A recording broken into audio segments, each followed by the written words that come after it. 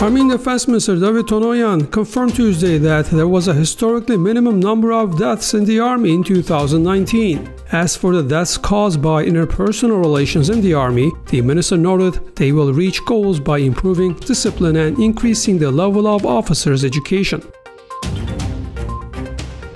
Armenian Constitutional Court President Hrayr Tovmasyan, who is accused of abusing official powers, was questioned Monday at the Special Investigation Service. No comment was received from this state body, and Tovmasyan's legal defender Amram Makinyan said he did not comment on the information, citing the law on the Constitutional Court, which imposes a certain prohibition on providing information on investigative activities involving judges. Armenian Police ex-chief Vladimir Gasparyan was interviewed as a witness at the Special Investigation Service Tuesday, his attorney Hrayr Tovmasyan noted. Tovmasyan said the interview had lasted 10 minutes. When asked under which case the ex-police chief was interviewed, the attorney did not say, and stated that he would talk about it later. A Turkish court has announced a verdict over the murder of Armenian serviceman Savak Balıkçı at a military unit in Turkey on April 24, 2011. As reported by Istanbul's Agos Armenian Weekly, the Turkish civil court ruled to sentence accused on trial Kıvanç Ağaoğlu to 16 years and 8 months of imprisonment. After the murder, the gendarmerie had declared that Ağaoğlu had accidentally fired the shot while joking with Balıkçı. However, Savak's parents claimed that their son was killed because he was Armenian.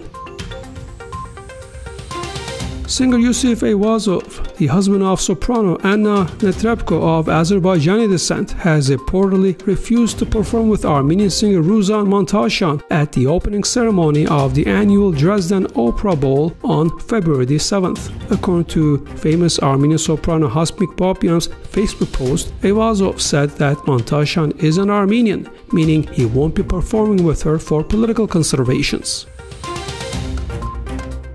Armenia Airways will resume its regular Yerevan-Tehran-Yerevan flights from January 14th, following the recent statement made by the Armenian Civil Aviation Committee on the use of the Iranian airspace. Our airline has requested from the Embassy of the Islamic Republic of Iran and received guarantees for the safe operation of the aircraft in the airspace of the Islamic Republic of Iran, company said in a statement. The first Academy Awards nominees have been revealed on the official YouTube channel of the Oscars. Screenwriter of The Irishman, Steven Zaillian, Armenian by origin, has been nominated for the Best Adapted Screenplay. To note, Zaillian has been nominated for Oscars 3 times.